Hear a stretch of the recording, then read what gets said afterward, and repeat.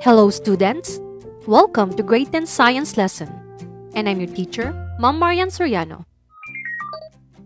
You've learned from our earlier lessons the different parts and functions of the nervous and endocrine systems. Both nervous and endocrine systems are important in enabling the body to maintain homeostasis. Let's learn more on how the nervous and endocrine systems work together to maintain homeostasis in today's lesson. Lesson 5. Nervous system working together with endocrine system to maintain homeostasis. What is homeostasis? Homeostasis is the state of steady internal physical and chemical conditions maintained by living organisms. Homeostasis is attained through regulation of the bodily functions of the endocrine and nervous systems. Most body systems maintain homeostasis by using feedback mechanisms.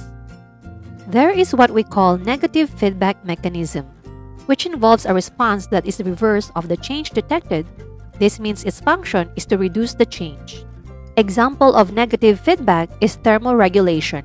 If body temperature changes, mechanisms are induced to restore normal levels. We also have the positive feedback mechanism, which involves a response that reinforces the change detected. Simply, its function is to amplify the change. Example of positive feedback is during childbirth. The stretching of uterine walls causes contractions that further stretch the walls. This continues until birthing occurs. Here is an example on how nervous and endocrine systems work together to maintain homeostasis. When the brain receives messages from the body about an internal change on its system, it works to restore the system to its normal state. Here, the brain detected an increase of blood sugar in the body.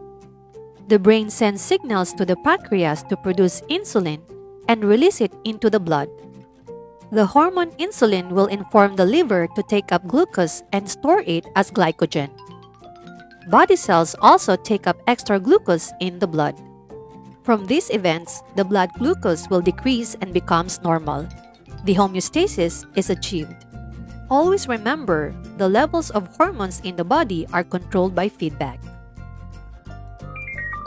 It is important that the amount of hormones in our body is kept at the right level. The endocrine system plays an important part in maintaining homeostasis. To achieve homeostasis, the nervous and endocrine systems maintain a normal range of the following: body temperature, amount of water in the body, amount of metabolic waste in the cell, blood calcium level, hormones in the blood, and more bodily functions to sustain life. I hope you learned and enjoyed our lesson. This is Ma'am Marian Soriano. See you in the next lesson.